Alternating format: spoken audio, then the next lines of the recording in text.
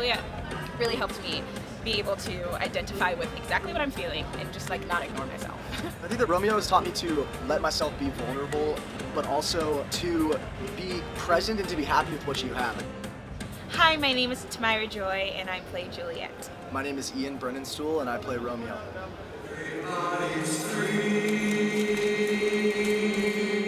I love the complete switch of becoming vulnerable when I see Juliet for the first time, and just how I follow that down the rabbit hole for the rest of the show and just let my heart open up. I know the relationship that I have with Ian, like outside of Baz, and I think about that. I really love him as a person, and so that's exactly what I'm thinking about when we get married.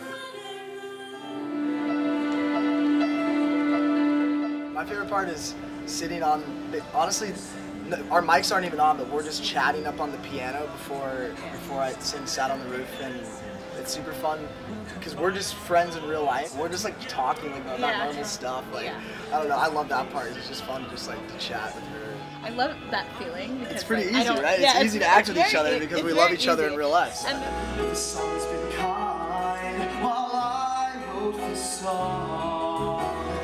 It's for people like you that keep it turned on.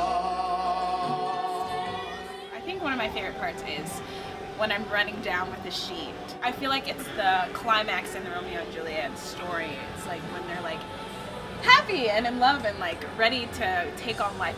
So I think I've also learned with Romeo to actually just go after what you know, the one thing that you are sure about, and to focus all your energy on that, you know?